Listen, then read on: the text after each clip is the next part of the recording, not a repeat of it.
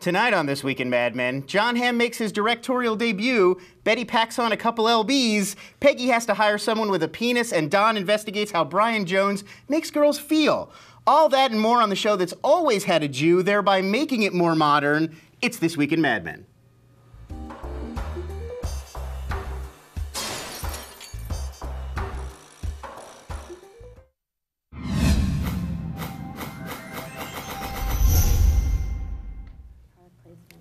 Welcome to This Week in Mad Men, and we're experimenting with our own product placement this week.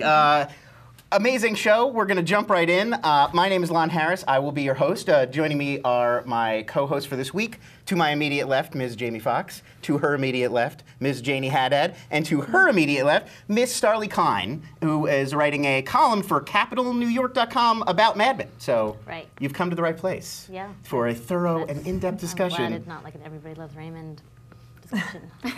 Yes, that would be inconvenient. And also, we would need a time machine. Right, because we could be going through the box set. We could be like halfway through season 2 on the Raymond box. AV Club recaps canceled. Shows that are off there. It's a thing. Really, they're digging through Firefly even as we speak. So there's a lot to talk about. We will just jump into this week's episode of Mad Men. It was on last night. It was called Tea Leaves. Kind of an obvious. Usually the episode titles are a little like sort of cleverer in a way, and this one was very sort of an obvious reference, which I guess maybe some of our panelists feel like was kind of the staple of the entire show last night, that it was a little on the nose, a little obvious. We were talking before the show. In some ways, I think it felt like the first regular episode of the season. Like we had those 2 starter episodes, and they were kind of just, here's where everybody is, and here's kind of setting everything up, and now we had the first like regular episode of the season where there's just kind of like a self-contained plot line. Lots of stories that were introduced that will sort of probably carry us through the season that we'll have to talk about. But to start off, like, what was everybody's thoughts on the episode as a whole? And did you guys feel like there was too much Betty, which seemed to be a common internet complaint? I don't feel like there was too much Betty. I mean, because we didn't see her at all. There was a lot of Betty. There was a lot of Betty, though. In all ways, there was a lot of Betty. There's too much Betty. There's too much of Betty. I didn't know that you meant. Yeah, right. A little bit of both. I get it. In my personal opinion, it wasn't my favorite episode. I'm just going to throw it out there. That might be controversial in the blogosphere to say, but I didn't think it was too much Betty. I'm actually glad that they found a way to weave Betty back into the storyline, because I think her character is pretty integral to, you know, sort of setting up what's going on in the time period and Don's life. I mean, she's obviously a major figure. We have a lot of questions about Don and his marriage, and that's right. Plays a lot into it. So I didn't think it was too much Betty, but it wasn't my favorite episode for various reasons that we'll get into, obviously. But that was not my criticism. Yeah, it's not. I feel like it's not. I feel like it's not like a problem to have too much of one character. And like, I've never wanted to phase Betty out of the show. I feel like it was kind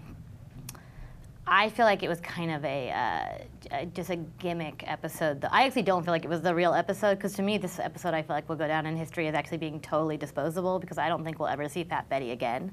And so to me, last week actually felt like definitely setting the tone of what the season's about, which is aging and time and everyone feeling like irrelevant. And this one I know is also about Betty feeling like that, but I just am so not convinced that fat suit is here to stay.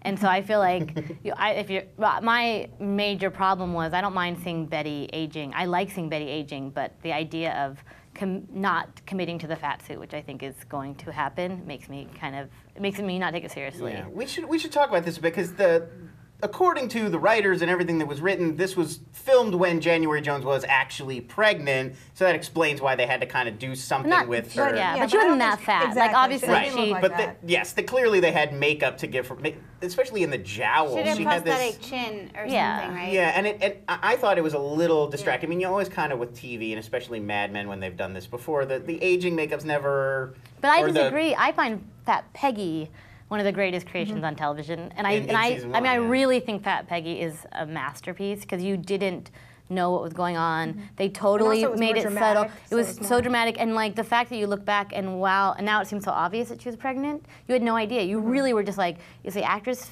getting fat? Is the character getting fat? Is this what's going on? And pregnant was kind of like the last thing that you were guessing, and it was really, really. I've gone back and watched it, and the way they form, like make her arms bigger and they make everything bust, is so good. And this felt like a fat suit. Yeah, that was gradual too, which I think helped them. And even characters would have like, at first it was just little digs or little like, oh, maybe a few less lunches, and it had like dress and it had the season to develop. So whereas weird this one was, too. It was such a weird thing to watch. Right. Because it wasn't the main plot of the show. And it was a new character then. I mean, it was so you're good. just getting to know her, and all of a sudden this is happening to her. Whereas this episode, even just the first shot is Betty can't zip up her dress, and she's just so big. Like she's all of a like sudden, I understand that like women, I do think you thicken up, but like, or some women thicken up, but I think it seemed too much. Well, like only a year had passed or something 7 months. since some it months was since October, last. and now we're in July. Presumably, And 'cause she we saw was them like celebrate a it before. beauty queen when she I mean, like, so it was a very drastic. And I also feel like like the character of Betty would not let it go that far. Well, Like, she was having trouble reducing. I know, but even though like I know how she's like depressed she is, and she wasn't happy, and she mentioned that to Don, but I don't think like she still wanted to be a model like back in season 1. Like I don't think she would have let it get that badly. She suddenly developed food issues. She's eating yeah. bugels on the couch, and then the closing Which shot is already with the ice what cream. Pete Campbell's wife has. We already actually are dealing with that because last week it was showing Pete Campbell's wife eating the cereal and out of the box and not getting dressed. And she actually seems more like the depressed wife at home who doesn't know what to do in the suburbs. Betty, like the modern day version of Betty, is like on the elliptical every day. Right. Like all she is doing is In full working makeup. out. And Right. And so I just feel like it did not really track. I also thought it was odd with the Betty storyline that they would recycle sort of the cancer thing, like with Anna Draper having cancer, and then she's having this cancer scare. But then we were talking too, Starlee and I were saying how they didn't necessarily, there was no whiff of the Anna Draper. Right. I Or mean, did you find that Well, there were... I had in my notes that it has this impact on Don, and he's very fatalistic about it. That he's telling Roger before Betty's even gotten back to him, like, Betty has cancer. And so maybe... But I didn't pick up on the Anna thing. Like, I didn't even remember Anna had the cancer until Janie told me, and I feel like that was definitely not communicated from Don, that he was thinking about somebody else. It definitely was not brought up or dealt with in the context of this episode. Even like the underlying, I felt like they didn't have to have him like flash to a picture of Anna on his desk or anything. Yeah. But something was missing from like how he was reacting. I felt. I think that's fair. That may have been the decision making. Was like, would it be too on the nose or too cheesy to have an actual reference to it? So I sort of had it in the back of my mind. But yeah, it definitely was not called out specifically that Don just went through a cancer scare with somebody else. Not a cancer months ago. scare, like a death. Like she Right. actually, it was like the reason to be scared. Yeah, she succumbed.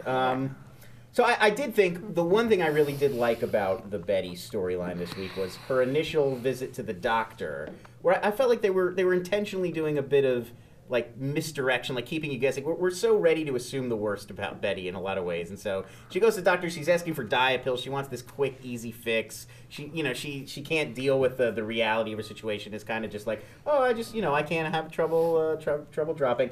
And even the doctor at one point is basically calls her on. That this isn't really like a problem, and it's all in her head. This is a psychological, it's psychosomatic. There's nothing really wrong with you. Everything until they find that lump, and then all of a sudden you're confronted with, maybe there is really something wrong. Maybe this is the first time there's actually. I actually felt like the whole sickness thing though was a distraction. I was so much more into the idea of just watching like Betty dealing with not being pretty anymore. It's so much. It's more interesting to me.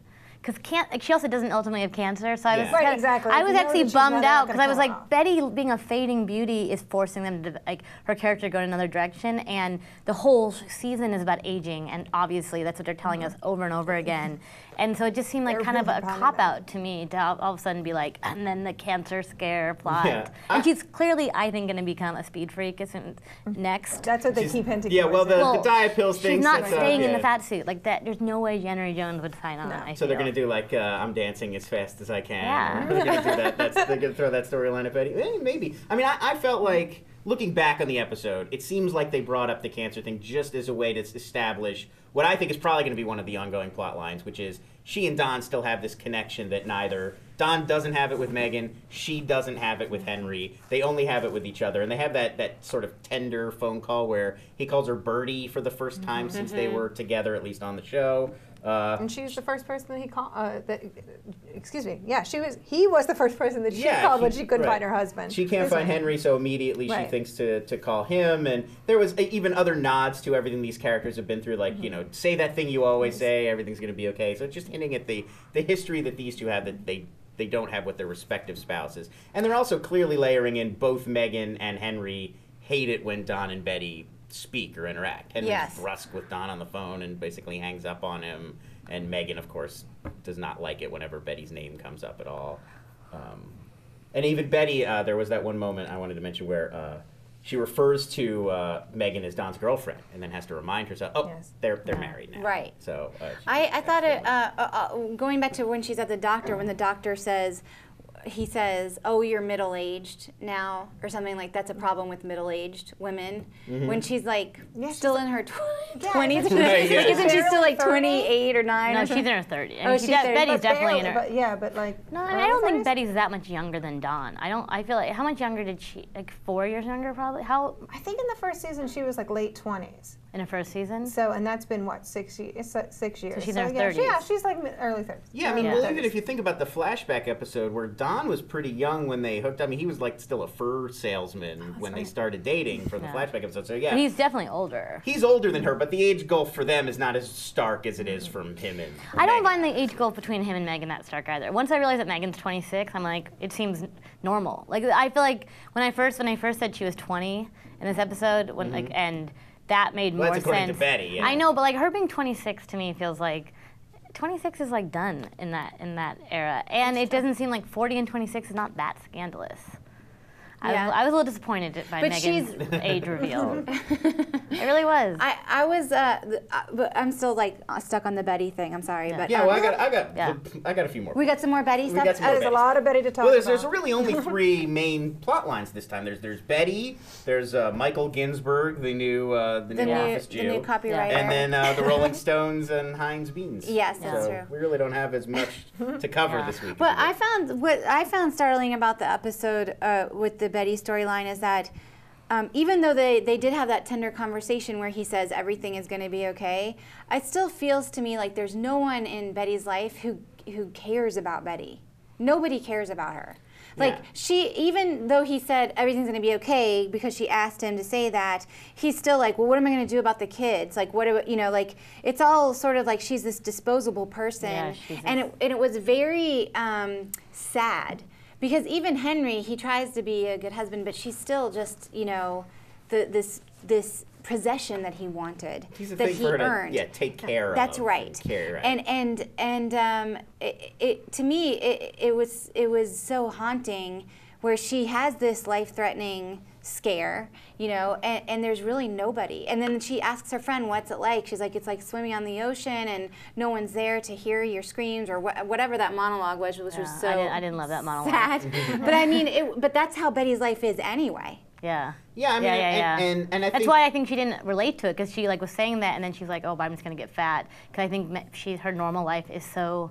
That is her everyday life. That's her everyday life. It's isolated to begin with. That's it already. I mean, like, she's already living that reality. And and I mean, I think that's one thing that she's starting to realize, that she's always been, very in the moment kind of thinking, and now she's realizing, like, I really don't have a legacy. There's mortality. And when she looked at even like what would happen when she's gone, it's really like, oh well, Pauline and Megan will raise my kids and they'll never hear a nice thing about me again. They won't say anything nice. But that's it. She really doesn't have. She won't. She has no anything. legacy. And there was a moment where I thought this was her wake-up call, where she was gonna actually like forge her own identity, and then she just ate the ice cream at the end, and I was like, and I do like her having to be with that woman. I loved it when she saw that lady in the doctor's office, because I loved that it was like, Betty used to be too pretty to used to look down on this woman, and now Betty is like this invisible. As extreme as I find the makeup to be, I love the idea of someone going from being a story about someone being very pretty to being just invisible, just an ordinary person. And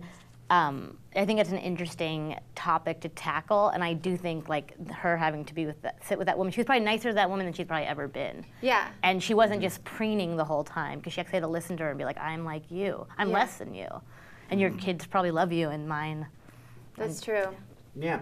And it was an interesting. Yeah, that is. And I think I felt like the end of the episode was a little cruel to her. And the show has been cruel to Betty on many occasions, but having her so quickly, I mean, she gets the phone call that she doesn't have cancer, and she's not even given like one line of dialogue of relief before just reverting right back to. And that was definitely intentional. Yeah, and I mean, your mother's obese, and she's immediately turning it around. Well, not only that, she was like, basically she was like, I'm not sure if it's worth living if I'm going to be fat. Like, she wasn't completely overjoyed about staying alive, because now she has to not be pretty. And which I actually do think is a real problem in her life. Like, I don't fault, like, her as a character feeling terrible about not being pretty. I also think they set up that Sunday thing is just to do the diet pill thing, though. Like, I think really Sally's going to become anorexic. I mean, Sally didn't finish hers. I said that from last season, remember? Yeah. I thought Sally was going to become anorexic. We're getting into eating disorder decade territory, and I think I think they did something. There was a different intention when she gets the phone call about not having cancer than the Sunday thing. I think the Sunday thing was about a whole different. That's setting up. Yes. That's what I thought. The coming weeks. Yeah. That's interesting, because I didn't really even think of the significance of Sally not finishing her Sunday. More the significance of that shot of Betty, like, well, here we go, pulling it over. Also, last season too, remember, she was always like pushing her food around the plate, never eating it. Yeah, that's true. And also, there was a lot of pressure on her to be pretty and skinny, like that she would say things that her mom echoed to her, to Sally, like, you know. Yeah. I don't remember specifically, but there were things. Oh, when she cut her hair and stuff. Like yes. that. Right. Well, right. It was about, you know, physical her appearance and being pretty, and yes. that's how you get accepted. That's basically all Betty has to teach her children in some ways. Two more things that real quick I want to deal with Betty, and then we'll move on. One is, what did you guys? I'm usually willing to give a little bit of dramatic license of pass. It's a TV show, you know, you got to let it pack it in. But having a psychic come over to their table while two characters are sitting there, to me felt a little too much for me to accept. Wasn't it like a tea room, though? It was a tea room, but it was, I mean, maybe I'm wrong, and in New York in the 60s at a tea room, that would be a regular thing that happened, and I'm just ill-informed. And I looked it up, and I didn't find anything. You didn't find anything? I looked up, like, psychic New York tea room. I mean, she was like a tea reader. I feel like it was plausible that if you were in, like, one of those, like, New York kind of hotels, so that would be, like, a gimmicky thing that they would have. But I did think it was too... Plays a bit like a screenwriter's contrivance. Like, well, I gotta bring some of these issues in. So then, like, the title of the episode makes sense. Yeah. Sort of well, and just the whole idea of, you know, so this woman can tell her, oh, you're a rock, and you've had people who love you, so you can get her expression where she's realizing that none of this is true. I know. I felt it was like this more than a lot of episode had more explicit screenwriter tricks. So like even that, like when the dream was ineffective to me, but I feel like even that, like, say what you always say thing is such a classic. That they always say that in movies, and then it was such a letdown where he's like, "You mean it's going to be okay?" Like, it wasn't. That's not delivering anything.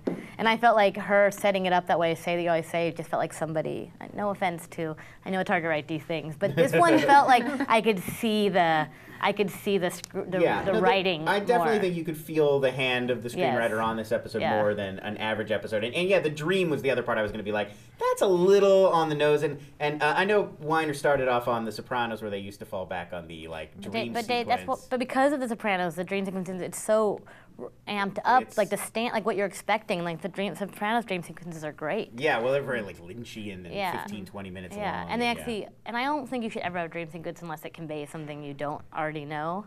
Like in Sopranos, he would dream about big pussy being guilty and stuff. Like, it always, every time he'd fall asleep, there'd be something that his subconscious was telling him. This one, she was like, she dreamt that she died. And it just replayed the same things that had already been happening to her the episode. Yeah, that's true.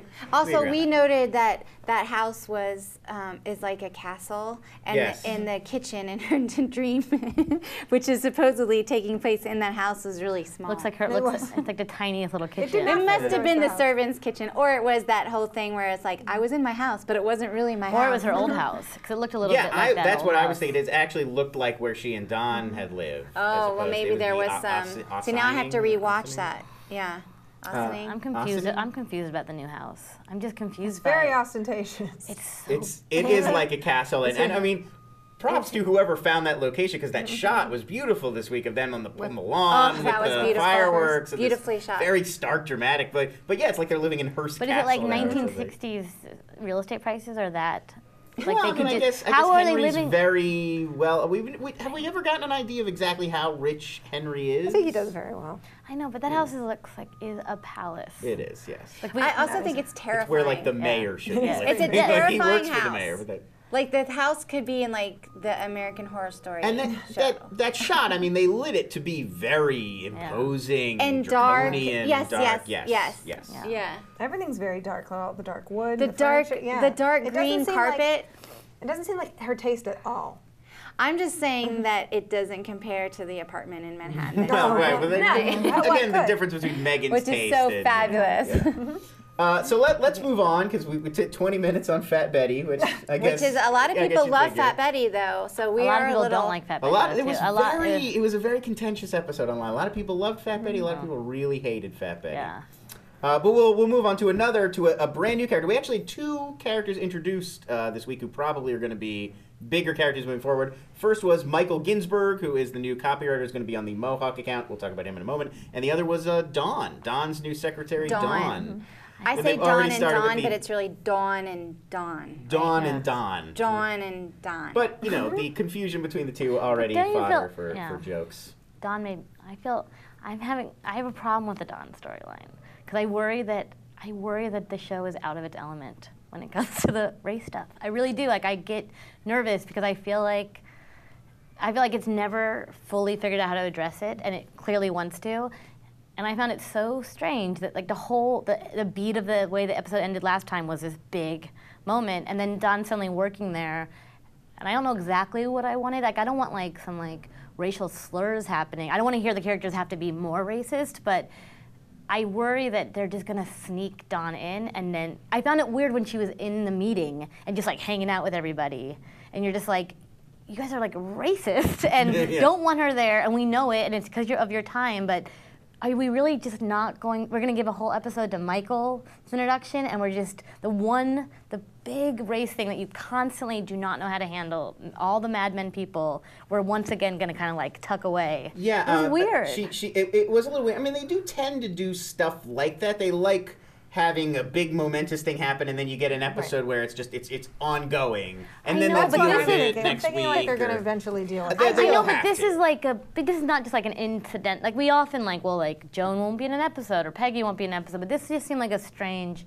I was a little skeptical of if the show knows how to handle it still. Like well, there was also a significant time jump. So like there was like a month. Yeah, it was May. It was May last time because it was Memorial Day, and now it's July 4th. Of July. So they gave them like 2 months. That makes me feel like they're glossing. That's exactly why I feel like they're glossing over. They're just like, we handled it. We didn't have to write their transition. She's there, and they do. I think they're going to eventually deal with it. I think there has to be an episode on Dawn. There has to be an episode on Dawn. There absolutely will be an episode where you get to know her better, and she's more established. If the season ends and they haven't dealt, I mean, I know they will, but there's something you're nervous about it. It's the only time when I watch it where I feel for the writers. I mean, I feel for them all the time, but I just think it's a hard topic, and it's time and time and time again, Mad Men has not quite known what to do about it. Yeah, I think because their world of their characters are not actually in the world of like the civil rights. I mean, I know when they have talked about it, but I just found it kind of.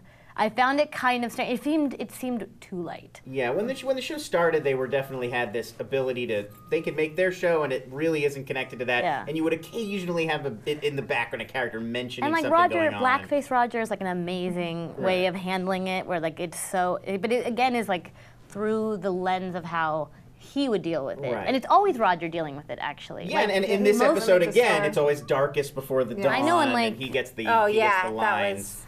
And there's a lot of... And this is why they should have never gotten rid of Paul Kinsey. We did. But casual racism was an undercurrent through the entire episode. But I mean, so they're obviously setting something. After a while, they're going to have to stop being like casually racist and actually like develop the black characters. Like I think, you know what I mean? Like after a while, you're just going to be like, you can't keep addressing it that way because we're actually going to start being offensive. Have an episode, like a suitcase-style episode that is like, here's the, what we're doing. Would be hard. I mean, that's a bar.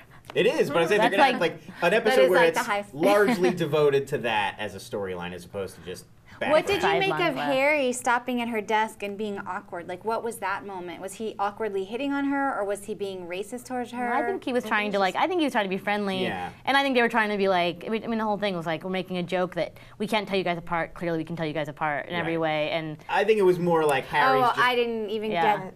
Yeah. I mean, Harry's just being awkward with everybody this season, and they've kind of made him comic relief now, and that's how I read it, that this is just one example that we're seeing of how everybody in the office is now going to have to struggle with how to relate to this woman and how to deal with her when they're at work and how to be professional and Yeah, he was being friendly. So that's how I read it, is just he doesn't know what he's doing. Because for a minute I was like, oh my God, he's not going to say something off. Like, he's already said so many He's said and done several awkward things. Yeah. That was another, the storyline where they went to see the Stones. Mm-hmm. That was, I thought, kind of a hole in the episode where he signs the wrong band. The trade wins. The trade wins. Yeah. But doesn't he get backstage access because of that teenage girl who's a mega fan of the Stones? How would he not know? I think you're right. Again, it was the implication that Harry gets stoned and he's such an idiot. But why wouldn't the teenage girl tell him? Like, it doesn't make any sense. Unless he just was wandering around and got confused. Yeah, it's not. It was not clear the sequence of events definitely that happened when you leave Dawn and what happened back there. And also, we have a clip. I'm not planning on showing it right now. I'm sorry, I jumped ahead. We can talk about the Stones. But I have a clip of the trade wins, so we can get an idea of how hard it would be to mistake these guys for the Rolling Stones. Can we play the clip of the trade wins, and this is their song, New York's a Lonely Town? Do you have that queued up?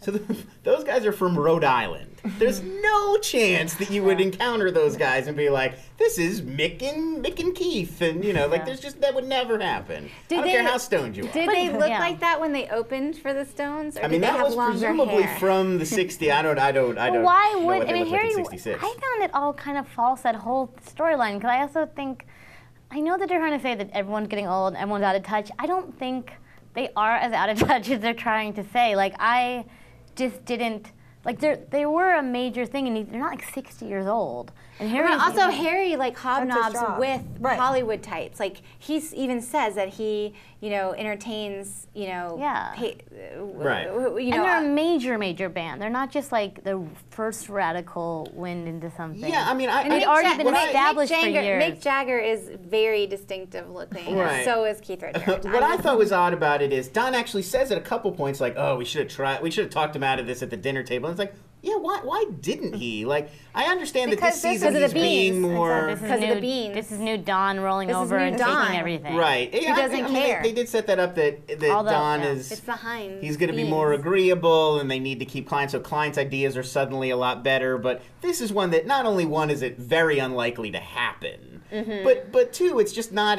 Beans and the Rolling Stones is a weird fit. Or keep him weird. I felt like what's weird about this episode is, like, we established that what was so great about the premiere was that Don was just this new person, and it made sense when he checked out of the pitch meeting. You're just like, oh, Don doesn't care anymore. He's just phoning it in. He just wants to sleep with Megan all the time. Yeah. And this one, it was like the Don that we knew, exhibiting the traits that we were told in that last episode, but acting like the Don that we've always seen, and it didn't match up. He still seemed totally like regular Don in this one. But when we get into Michael Ginsberg, I think that it was odd how, like, he was Don was like completely wooed by him and was like very taken by him. I thought that was out of character. I was wooed by Michael Ginsberg. I was wooed by him. I actually feel like I thought that Don. I didn't think Don was a sucker. I feel like he was. I thought he felt not boring to Don, and Don's so bored. And the work being very good up front is something that is going to impact Don's opinion of somebody as well. I mean, he's really all about, like, it doesn't matter what you say, it's the work that matters. And then this guy comes in with this portfolio. But he seemed like alert. I feel like listening to Michael Ginsberg. Like I I feel like I'm gonna have a little bit of a problem if people are gonna try to tell me that Michael Ginsburg is an unlikable character. It's gonna be a problem because I found him like pretty much from the get-go. I mean, I'm not saying you are, but like I know what they were. I know they were trying to be like. Like he was overbearing. I know how he was with Peggy, and I know that why she was weirded out, and I liked her speech to him. But like Then they made him really likable. Or he just like felt vibrant, like he like the whole thing. He was charming too, I thought. Yeah, and this whole show is like now that we've decided that the show is about like death and everyone aging and everyone feeling depressed with their lives. Suddenly this guy comes in. Him and Megan are really excited about their lives, right? He's eager, and he's fresh. Like he has a fresh take. Or and I think Don responded to generational that. shift is what this whole season clearly is at least partially about. And Ginsburg, in a couple ways, represents being that sort of transitional figure of the younger generation. I mean, I thought it was interesting that the last scene you see with him is he goes home to his like immigrant father, who he lives with, again, a mirror of Peggy from season 1, where she lived at home, probably in Brooklyn, where it seemed like both of those scenes were taking place. And then the dad's reaction upon hearing he gets this job is to do this like Hebrew prayer with him. And so again, and then you cut right from that scene, and I want to talk a little bit about how the editing was done, but you cut right from that scene to Betty and Sally and the ice cream sundae. So it definitely seemed like the whole episode is playing up this, Do you think they're setting up Peggy? Younger people I mean, that's what the whole season is. The whole season is like mirrors and patterns. Yeah. But are they? And then Don had that, again, I thought a little on the nose, backstage discussion with the girl, like, you just don't want us to have fun because you didn't have fun. We're worried about you. I feel like that was so out of character. It was a little on. And also, he likes young girls now. He's married to a young girl. Like, I just don't. I found that whole Rolling Stone thing so much less effective than him getting stoned with the Bohemians. Like when he did that in that second season or something, and he walked out of the room. It was so good because he seemed scared. Like when he seemed so scared by the weirdness of this really raw life. And California Dawn. And like that. Yeah, and this one is like Rolling Stones are a commercial packaged entity that he would not be that he wouldn't have to be that out of touch with. It's not like just. I know that they're like a radical thing, but at this point, Don's he's done crazier things and gone to a Rolling Stone concert. Yeah. And I feel like they were really trying to be like, he's an old man now. They're playing up, last week and then this week too, they're definitely playing up him being very out of place. And he's a character we're not used to before this season, maybe the last season a little bit, but we're not used to seeing him very out of place. He's usually in his element. But yeah, Megan says, you're so square, you have edges. And he says, I need to look like the man. Yeah. But I think they're forcing it. I feel like they're writing these lines, but I'm not buying with what's coming across. As previous episodes. Yeah. This was not a subtle episode, in my opinion. Yeah. Do you think they're setting up Peggy and Ginsburg? Yes. I mean, I think even whether or not it happens or if there's just tension there. Yeah, there was chemistry. One of them is going to want to be with the other at least or something. Yeah. I mean, well, because they're setting up.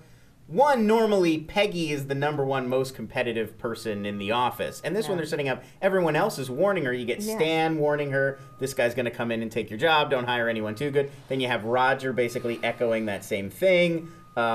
So, and she's the one usually who would be the most paranoid about somebody else coming in and showing her up. But she said that she's motivated by the creative people, and maybe they're going to have a relationship that's stimulating to one another. And she's never had an equal the whole time. No, she's never had an equal. Except for Dawn. She always is like, she's always having to work harder and prove her worth, but she's always been the most talented. And she says at one point, like, well, I do better when I'm surrounded by people that, are also really good. And we do realize that's true. When she and Don collaborate, it tends to raise everybody's game a little bit.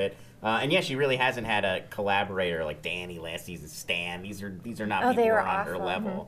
Danny, and that's another thing I wanted to ask. And I am a Jew, so I feel like I'm allowed to say this. But did Mike come off a little Jewy, a little like they're playing up this New York Jew sort of persona? And Danny also established as a Jewish copywriter last season, and he was short, but otherwise he didn't really play very much into I was wondering that too, because at first, when you first hear him, you're just like, oh my God. It's the accent, it's the Woody Allen style quips. I think it's real. Definitely the accent is a real thing. It didn't strike false to me. I actually thought he was. I was impressed by bowel focused. Like even that part. Bowel focus was weird. Yeah. But I was impressed by the way he looked, because I felt like there's a lot of direction they could have gone if they really wanted to like shout Jewish. Yes, right. And like so his the way he looks, like he looks ethnically Jewish, like his dark eyebrows and like his kind of curly hair, like he actually did seem like really like second generation Jewish, and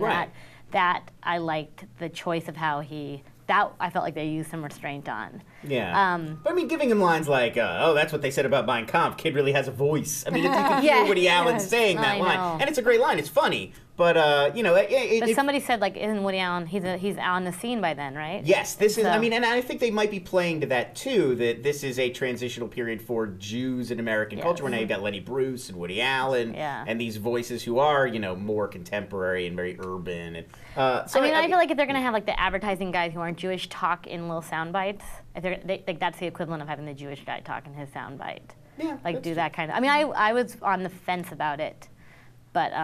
ultimately, he won me over. He was weird.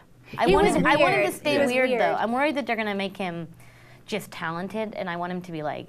I miss weird Peggy. I miss, like, the weirdness of the first season when she was crazy, and Pete and all that. I do feel like I'm a little fatigued by the idea of, like, a whole season of just, like, talking about time and just having to feel sad all the time. And I miss...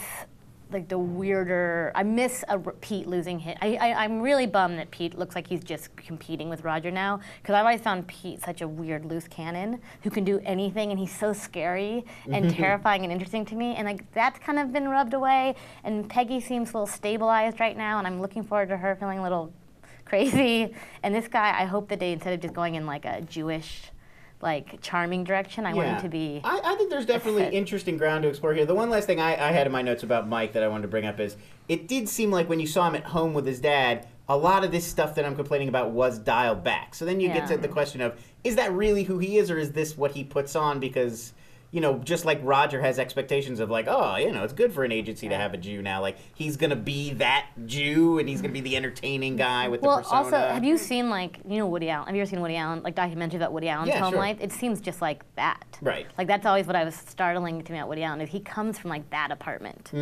And I feel like there's a whole, like, American Jews like reinvented themselves in a very conscious way. Like Woody Allen like was completely, his whole early career is about like building this life that he did not come from. Right. And so I feel like I see a lot of Michael Ginsberg doing that. Sure. And he talks about it.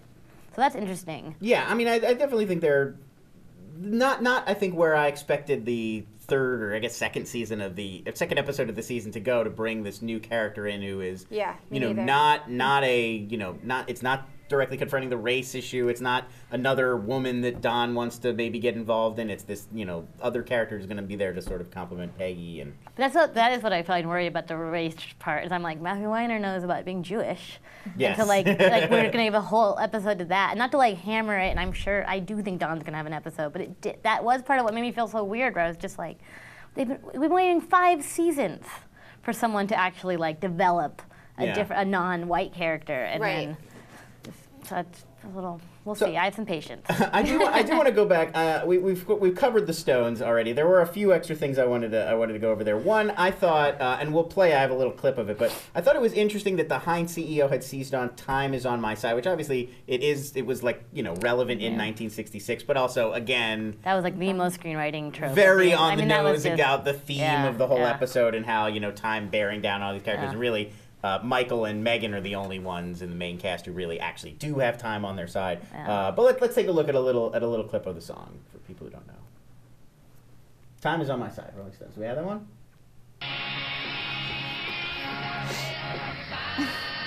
Yeah, he looks just like the trademark.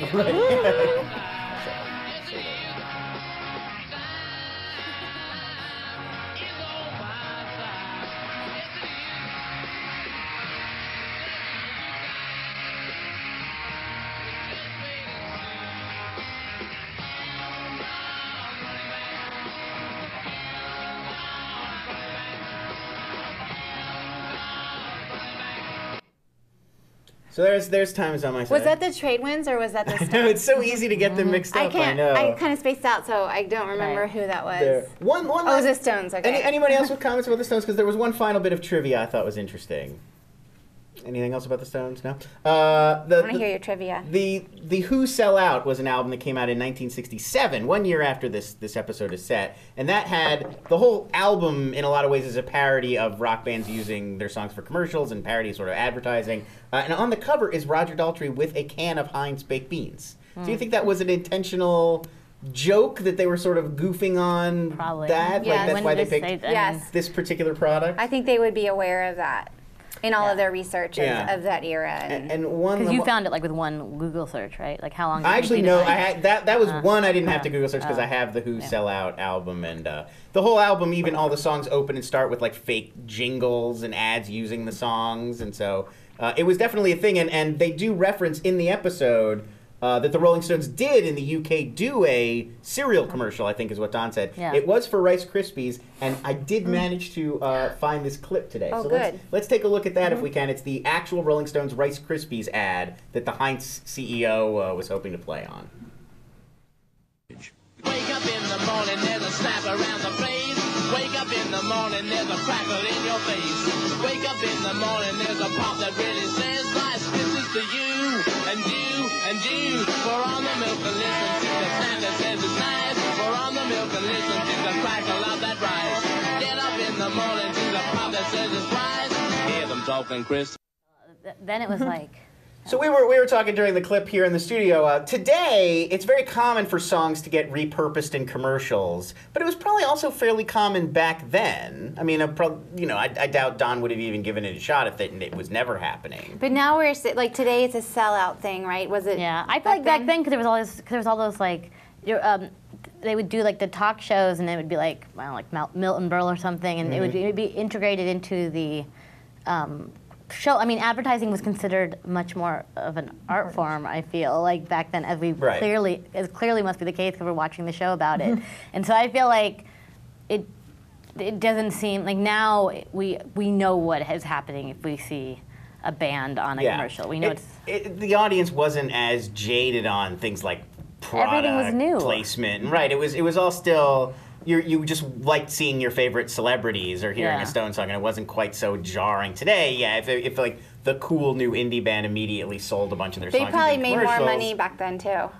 Probably. Like based on union rules these days, or however it's like licensing fees or whatever, you know. Yeah. One thing. Clever user in the chat room, lovely name, has raised this, and I wanted to ask it too. As I mentioned at the very top of the show, this was the directorial debut of Jon Hamm. This was the first episode that Don Draper himself, has directed. Obviously had something to do with the episode being not very Don focused. He was not in as much, so he could focus more on the direction. Is that what happens though? Can you direct yourself? Usually, I think when you see the episodes where a person from the show directs, it's an episode that's not focused on their character. Maybe just they don't have to spend as much time preparing their lines. Slattery was the only other one that ever directed an episode. Well, that's just Mad Men. But I mean, even Breaking Bad, like when Cranston. I was saying because he's not really a main character, so it doesn't. I mean, they don't really focus on. Even Roger will come in for a few scenes in a lot of episodes. So, but I thought there was some interesting stuff about the direction on this episode. The main one being a lot of the sequences kind of had these quick jumps between, like these very radical kind of shifts between scenes. The two that really stuck out to me, Betty getting out of the tub and we see her from behind. The body double. Obviously some sort of body double. It was very Shining. And that jumps immediately to her at the doctor's office getting her prognosis. And then again, we had, and I mentioned it before, Mike and his father praying, and then immediately in this weird jump cut where you could still hear them praying, but then you see it was almost Sally like it faded out and then in. Right, and it wasn't like a. And I mean, what did you think of that? Did you notice that? And what did you think overall? How did Hamm do? He did very. I thought he did a good job. I mean, I wasn't as focused on those until now that you're mentioning them. But, I mean, it could have been having something to do with just sort of showing how separate those worlds are, maybe, or the contrast between the worlds. Well, it was a scene of a father and son and then a mother and daughter. Well, that's true. And, and so there's parallels, too. Yeah, and there was food is sort of an element that Mike was coming home to, like, make dinner, presumably. And also, what's his name?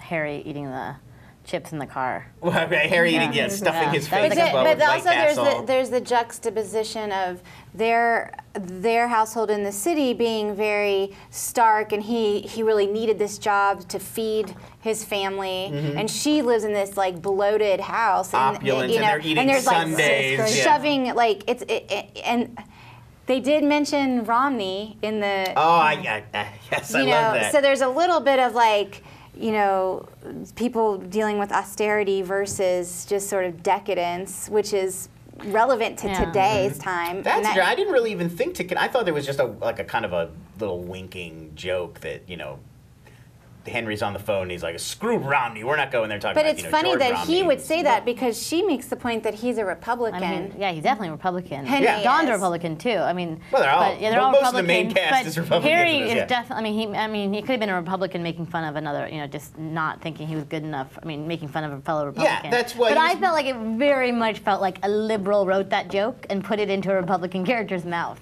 Like it didn't. Yeah, I mean, who knows why ring. George Lindsay would not have wanted to have a meeting with John Lindsay? Like we're just going to George assume Romney, that the writers are liberal. Yes. The writers. And so I do feel like it was because they call him a fool. Like I feel like it was a little bit too like us inserting our agenda into a Republican's Well, I mouth. thought Like it could have been too. enough to just be like to say mention Romney's dad. Calls him a clown because Romney's a clown. I thought that too, but now that we're talking about the opulence versus austerity lifestyle, now I'm wondering if there wasn't more. I mean, I feel like they could have just mentioned Romney's. But I thought that. I like mentioning Romney's dad because I think it is also not only is it about the opulent stuff, but it's about like legacy and fathers and sons being stuck in politics for generations and stuff like And we're not, and actually how we've never moved past that. And when we watch the show, it's not that we're moving closer and closer to our time. So like, it's like we are going to be experiencing these things too. And so like it was like this hand linking us. I don't mind the mention of Romney's dad. I felt calling him a fool felt like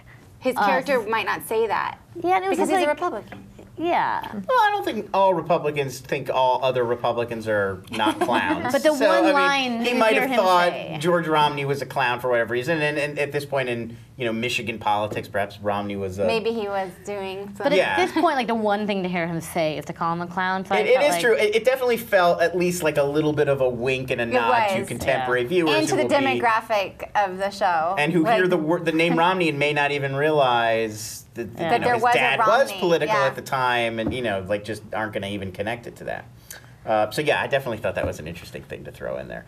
But and again, any other thoughts about Ham? I mean, I feel like the way it was shot, that house was shot, seemed really different from the other way the rest of the show. Like how they showed her house. I mean, I haven't really seen her house much, but it seemed like a directorial choice. Everything about her world felt like a different show in an interesting way, and that seems like a director. That had to have been directorial too. Like when the phone rang and the camera pulls back and you see them in this sort of huge hallway. Like everything seems very far away in the house, except for the dream and the weird kitchen and the tiny kitchen. But everything else in that the stairs and everything. Yes, that staircase is so domineering. Yes, it's very domineering, and I think that sort of loneliness feeling was definitely It's a bit like they moved to Downton Abbey all of a sudden. It's just or Sunset Boulevard. It's very, oh my God, that would be my favorite show ever. If Mad Men characters just moved into Downton Abbey and Mad Men became one. It's only about 50 years apart. We could probably figure out some sort of crossover. So we talk a little bit about Don and Megan, and then there's a couple other characters who didn't have starring roles, but I wanted to talk about as well. So I think this was the first time, from Don's perspective maybe, that we've seen divorce as a remaining social stigma. It sort of seems like Betty and Don got divorced. Everybody who knows them sort of knows about it. I had forgotten even about the first season when Betty was so judgmental towards Helen Bishop, the divorced neighbor. But then they're having dinner with the Heinz CEO or whoever's representing Heinz and his wife. Yeah. And it's, well, Don was divorced and then we met at the office. Well, that's none of my business. She cuts it off right there. So yeah, interesting to bring that back now, whereas I feel like we had sort of almost forgotten about divorce being that big an issue. Because we saw all these people divorced. Yeah, Roger and... Yeah, we've seen Roger and Don and Yeah, and Henry was... Oh, no, his wife died or something, right? His previous wife? Henry. Yes. Yeah, I don't think he left her. And Duck got divorced, too. Yes. Heavily, and what's his name? Almost got divorced, but didn't. Lane, yes. But he stuck it out. They had such a great marriage. I feel like there is this missing role of the women characters right now, though, where because that Heinz woman, the Heinz wife, and then Henry's wife, they're a type, right? And then we've got all the pretty. We've got a lot of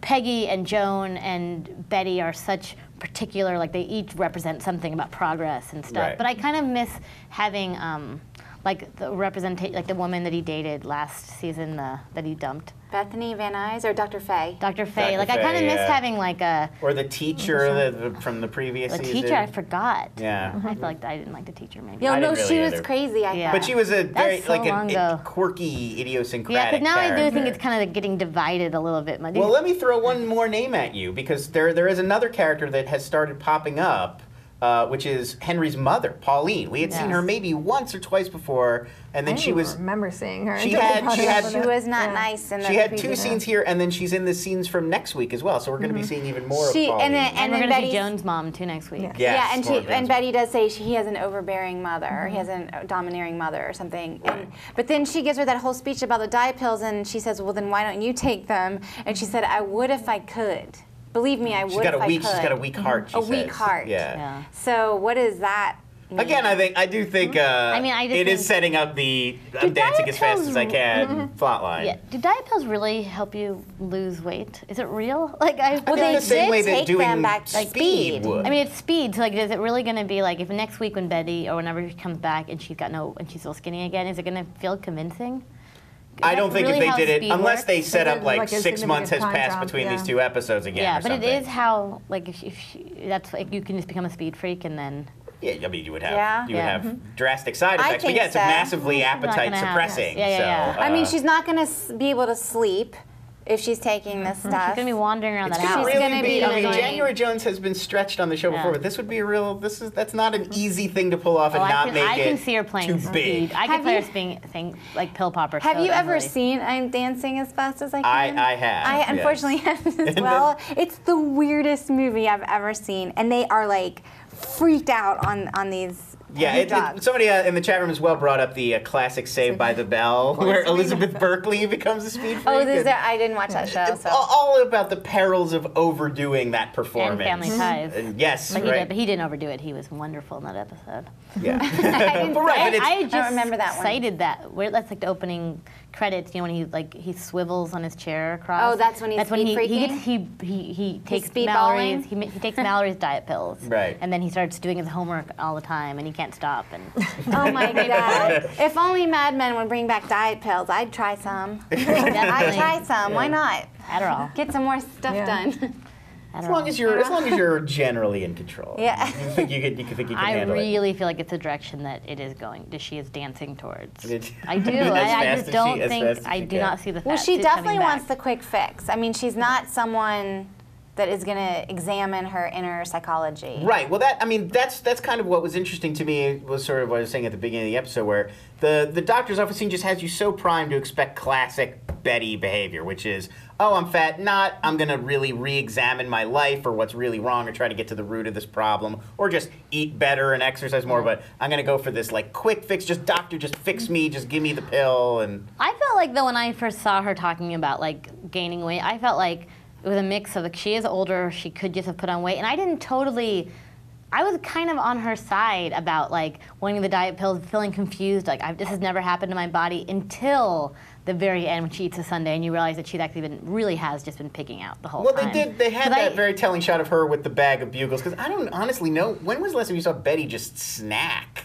Like, it's never something She smokes. But it's never... And drinks wine. Yeah. Right. Because I bet Henry doesn't like it. Or at least in the house, something? maybe not around the kids. And that goes back to what we were talking about last week, which is the drinking and smoking generally in this episode is just way... Because she wouldn't have gained so much weight if she were still smoking as much. Yeah, now they're smoking doobs, but they're not nearly as much. They're smoking doobs and eating 20 White drunk because Roger's still drinking, and he even comes back from the Mohawk Airlines meeting like, oh, those Mohawk boys. He'll and he got never them stop drunk drinking, I don't think. Yeah, I think the implication is he's now he'll continually go down and that. realizing now that he's too old to change. And they don't show Bert Cooper. They showed him in the first season premiere, second, and he said, "Tell me when the company anymore." He's sort of a name though, isn't he? Right, in name only, but he quit last season. Remember, he took his shoes and he left. Oh yeah, and like so he's in name and he doesn't have an office. He doesn't have an office, and Yeah.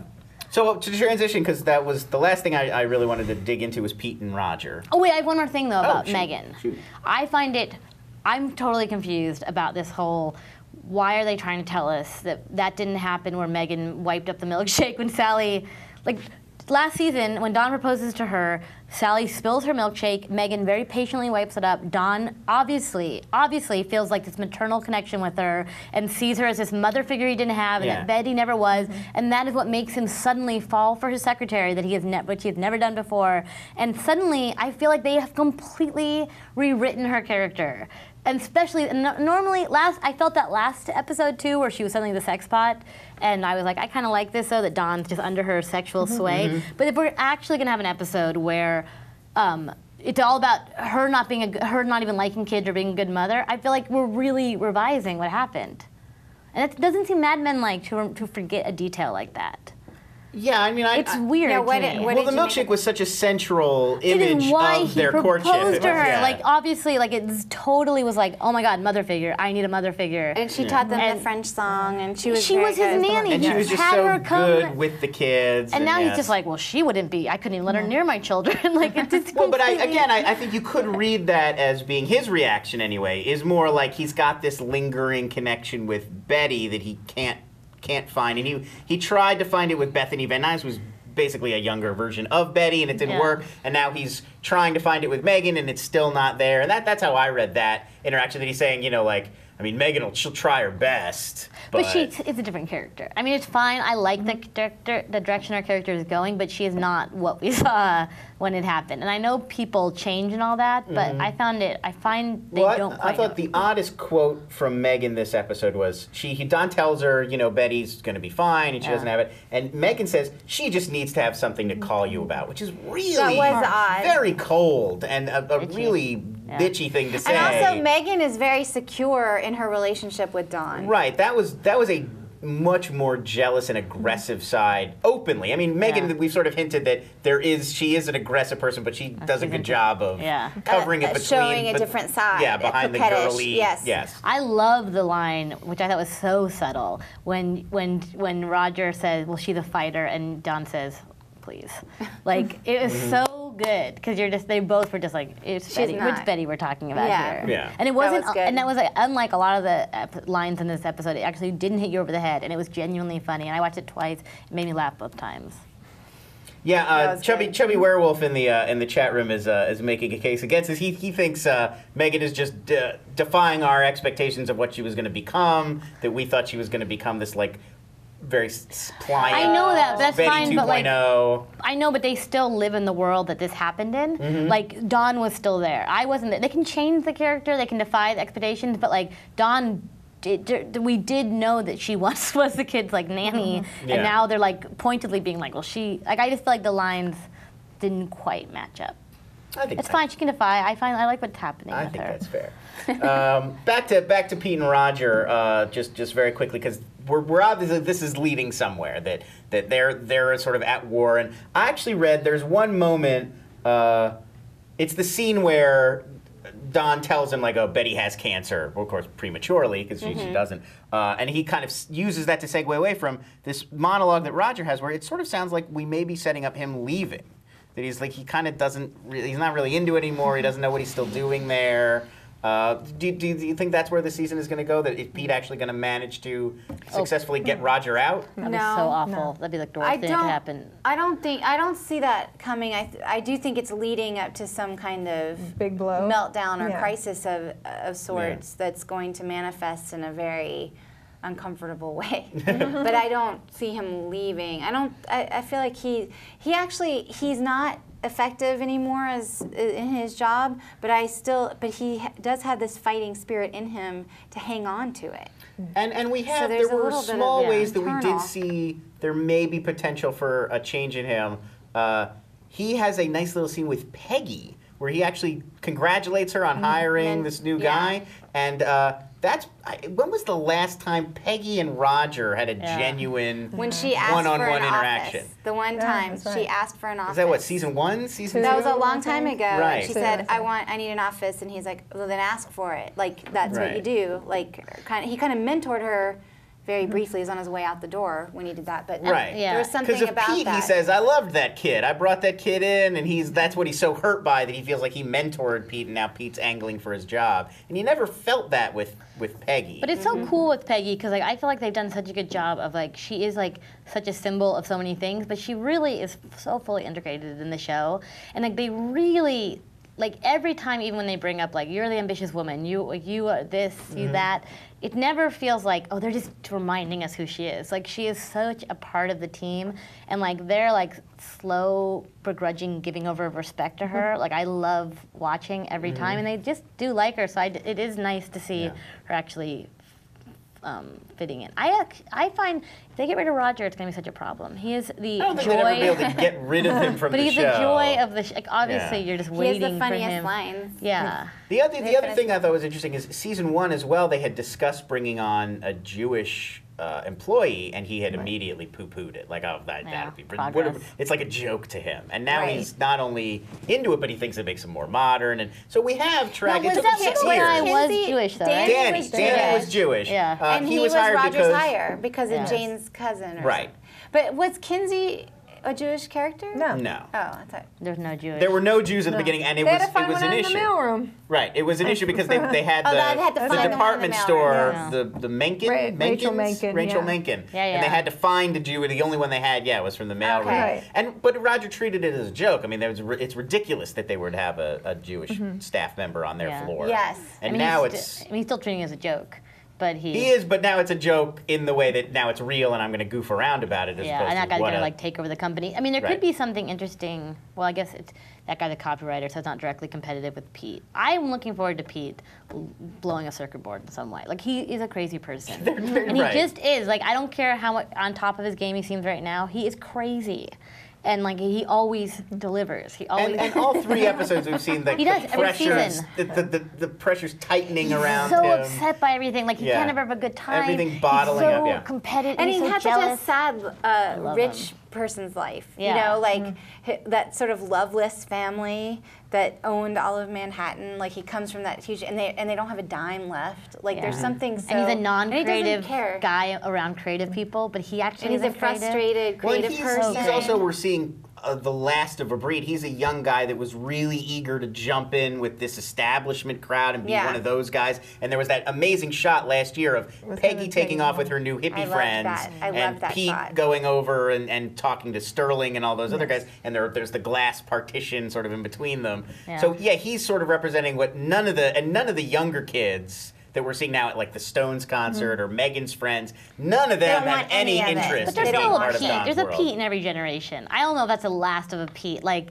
I mean, in the show, like a prep school, but like a prep school kid who's part of the establishment. I feel like who is grew actually the up direction. around privilege. Yeah, and, that is. I mean, we have Mitt Romney and stuff like that. I mean, he's closer to like Henry Francis than anyone. Right. It is a cultural type, but Pete's the sort of only young person on the show that is really firmly in that world of he expects to be Roger one day. Yeah. Preferably sooner rather. Yeah. He doesn't want to be Roger. Like he's disdainful of Roger. Right. But he wants that position. He wants to be the guy in the suit running the company. Head account man. And he doesn't, what Abe is talking about or what, Mike is doing or what all these other characters are about is sort of not what he's about at all. So two quick things, more trivia that I wanted to bring up. One, the girls at the Rolling Stones concert don't know who Charlton Heston is, which I thought was really strange, because wouldn't he have been a big marquee star in '66? He was just in Greatest Story Ever Told, Agony and the Ecstasy, Major Dundee. Wouldn't it be like young girls not knowing who Russell Crowe is now or something?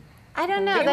Maybe in the chat room somebody can explain that to me. That one didn't strike me because I didn't know enough about Charlton Heston's career to know. Because this was like, but he was not like 15? the old guy at this. No, he was in the mid '60s. He was a. But how old they was were he? 15. Yeah, because they're making Don seem like the old guys. Right. I mean, Ben-Hur would have been, I think, 61, 62, so not that much really earlier. He was like at the height of his fame and power, and El Cid.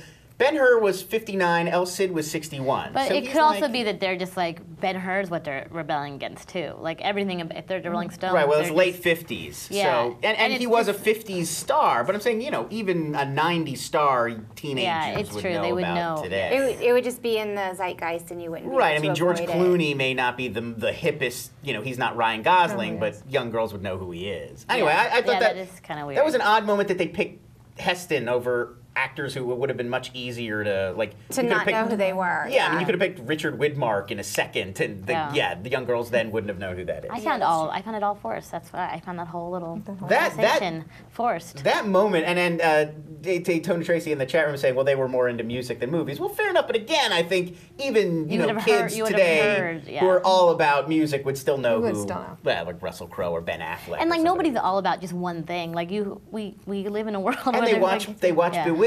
Exactly. They watched Bewitched. They were able to make. Now I thought that was a funny moment when they compare him to, and they go to Darren immediately. Yeah. And not only do they call him Darren, but again, only if you watch Bewitched, as I used to, they call him Durwood, which was Dora's sort of put down name for him. Like his mother-in-law sardonically referred to him as Durwood, because it's not his real name. His real name is Darren. So again, So overall, there were a lot of great moments in the episode, but I'm not giving it my A+ mark in comparison.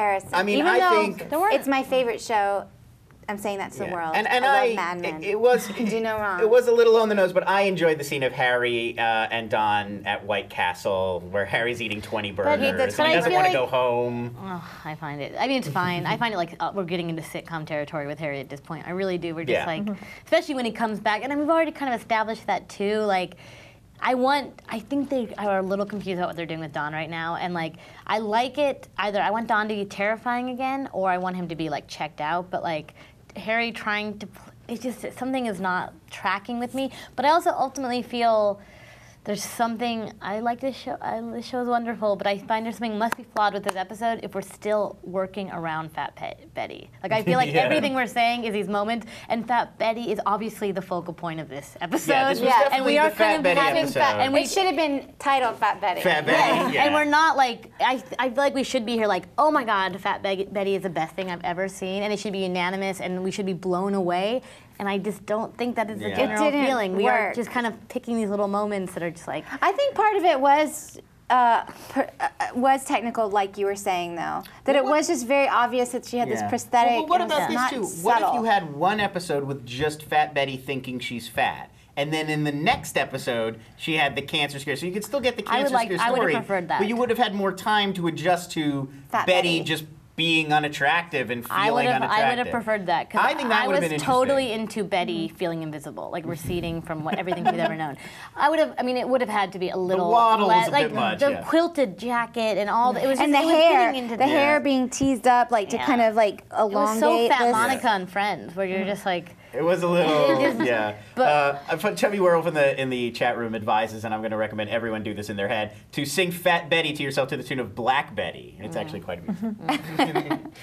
and also, I was writing my recap, I was like, do I call her Fat Betty? And everyone, every single review is Fat Betty. Fat Betty. It is firmly. And I read, I think it was maybe Slate, I forget what blog I was reading, where they actually titled it The Wait. That's what they called this episode. Oh, God. Last thing I want to mention is, and I always make a thing out of the closing song, because I feel like they always pick it for some there's always some hidden meaning there. And this week, again, it was a little on the nose. Oh, it was 16 going on 17. Sound of Music. From The Sound of Music. But not just that song, the line that it came in on was spelling out what Betty is going through. The line that they actually said was practically said, Betty sits in her kitchen feeling adrift. Yeah, it was, and I mean, if you really get down to it, it's a young man telling a young woman well, he's already 18, so she should just do everything he says because he's smarter and older and more experienced, and it's that really is exactly what the episode was sort of about. Totally unprepared am I to face a world of men. Timid and shy and scared am I of things beyond my ken. I need someone older and wiser telling me what to do. You are 17 going on 18. I'll depend on you. Those are the it was lyrics. so. It was a weird slip. That's very on the nose for me. Yeah. They usually would not be as blatant with the closing song. Yes. Thoughts? Yes? Everybody agrees? I was so startled by that. I was just absolutely not. It just seemed like an interesting choice. I thought that the whole episode was like that, though. It was. Everything was spoon-fed to us. I know, but it wasn't. I know. Why did they do that? Because it could have been. Is it because they're trying to get new viewer, the new, I really think they were I really think the Fat Betty thing, it was confusing to them too. I think they were trying to do this thing, and they didn't know what to do with it, and so like, and it is really 2 episodes that are happening because everything else around we can't deny the weirdness of the Fat Betty plot line, and then we're trying to be normal everywhere else, and I just think that's going to be a problem, and then I don't know. I mean, because they could have easily shot around her pregnancy. I mean, they do that all the time on TV. Like, and she probably wouldn't have been showing that much at this point. But I think he saw it as a challenge. I think the idea of being like let's use we're going to show her aging is interesting. It just, like I said, I want him, if he's going to do that, make it so she's never thin again. And thematically, it really does link up with the rest of the season, of her now suddenly feeling old and unattractive and unappealing. The kids are creeping up behind, and she's feeling her age. And I wrote in my review that one problem I have with this whole aging thing with Mad Men is that I don't think anyone looks older, in a shocking way, where the actors seem ageless. Time is not passing in their real lives somehow. And so when they keep talking about Don aging, I feel like I always thought Don was 40. He seemed 40 from the first season. He seems 40 to me now. I don't feel he's still so handsome. And so I did like seeing some character actually be affected by time. But then it was just let's go to Tyler Even Perry's Henry house. has a 6-pack. Yeah, he's so handsome. You know what I mean? Yeah, totally. Henry still looks good. Good looking to pull off a show that's about everyone getting older. It's fine because it's a beautiful Henry's show. already older looking with his frosty hair, but his body is freaking good for that age. And Roger looks amazing. Yeah, Roger. Because it's a beautiful show, and that's the whole point of it. They're all good-looking people. I mean, they're all, they were cast in some ways to be good-looking. I went back and watched an episode after this from the first season, and they don't look different. The actors do not change. Because normally, you go back and you're just like, oh, they did age, and I didn't realize it. They didn't age. I mean, even in Sex and the City, they looked older. By the time they got to it's just her face turns into a different person, by the end, mythical creature. But also, Sopranos, Tony ages. James Gandolfini gets heavy, and he, as each season passes, he gets so tired. He's just so tired, and the weight that he's carrying around with him, it's embodied in his actual physical being, and his hair starts to get thinner and thinner, and it's so interesting to watch. And Carmela ages, and I don't know how to fault the show for not casting actors who are going to age, who are treating their bodies terribly, smoking, drinking. I understand it's TV too, and you suspend disbelief, but I did kind of. If they're going to talk about it and talk about it and talk about it, Yeah. So before we close out, we got a question from the chat room. They want everybody on the panel. Will Don cheat on Megan at any point during this season? Oh, that was my question last week. Yeah. Because I don't. It's such a Mad Men standard. That you say yes, and you said yes last week. I said yes last week. So you're saying yes. I'm in the I don't know category because I feel like his compulsion, his sexual compulsion, seems so fixated on Megan this season. I think he's already making excuses though of why he does, why there's problems with her. There was a teaser though.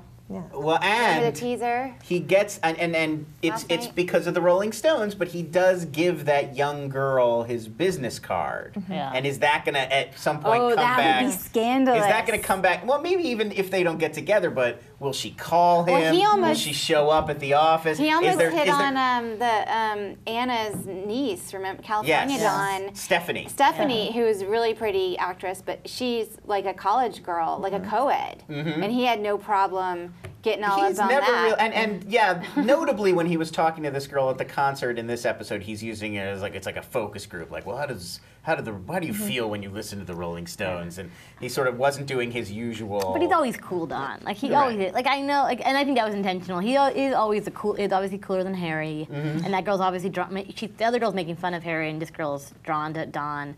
I think there's a whole. I mean, Megan could also leave him. I like this season even more than all the others. I'm so intrigued by what's going to happen because right now, it's been the same thing. They're just saying time marches on. We're all going to die. It's horrible. Life's horrible. It's how they're going to figure out how to make that. It's going to have to get us. Chaotic and eventful again at some point for sure. I think we'll see this girl again. Well, they wouldn't have made such a big point. I don't think we're going to see her again. I don't think they would have made such a big point of the business card exchange unless they were setting up that she's going to... It's the same thing with the photo of Dolores that we were discussing last week, that Lane kept Dolores' photo. that you always forget. They make such a point of showing you that they've kept it. But then the girl didn't, like, would that girl be interested in Don? I think she thinks he's, like, over the hill.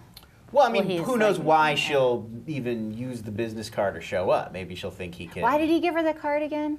She asked for it so she could try to weasel her way into the backstage She thought area. if having a business card would make it easier for her to get backstage. But I think Lee might never see Lane's girl again either. I feel like you that may could not. just be. You may not. I like the idea of them like just letting Lane have that in his wallet, and you just walk every time you see him. You're like, oh yeah, it's in his wallet, and this is like part of his background of his character now. Yeah. They don't always make those things happen. That's like, the one thing that they're very good about is they don't necessarily, not everything is foreshadowed exactly. Yeah. So you never quite know if something's going to come back. Remember, last season, it's funny, we debated whether Abe would ever, after his first appearance. Abe was there. Will Abe ever be back? Because they could have he was just some guy Peggy met at a party. And Abe's Jewish, right? I believe With a name like Abe, it's pretty likely. I believe so. No, you can go either way. You could. Definitely go either way. I don't know. But now Peggy's going to dump Abe from Michael. Be upset. Jump Jews. I think she's going to jump She's going to Jew jump. Poor Abe, he's so cute, but Michael's cute too. Michael's cute. I think there's a lot. Michael's there's a definitely lot there of, to be there's a her lot of foil. chemistry between Peggy and Michael. I did love that scene when she was hiring him, and I didn't know what was going on. I was just like, oh my God, he's like a hot mess in the genuine way, you know? Yeah. Well, here are we. Are we at our... I think we got to wrap it up. Our We've been an endpoint? hour and 15, which is a little long for us. We did it long. Longer than last week, which was 2 episodes to discuss. So obviously, Fat Betty had some interest for people. So thanks very much for joining us. We'll be back next Monday, as always, 7 p.m. live. 10 p.m. if you're on the East Coast. Thanks to the entire panel, Jamie and Janie and Starlee. A lot of E endings. I'm Lon Harris. Thanks for joining us. We'll see you next time on This Week in Mad Men.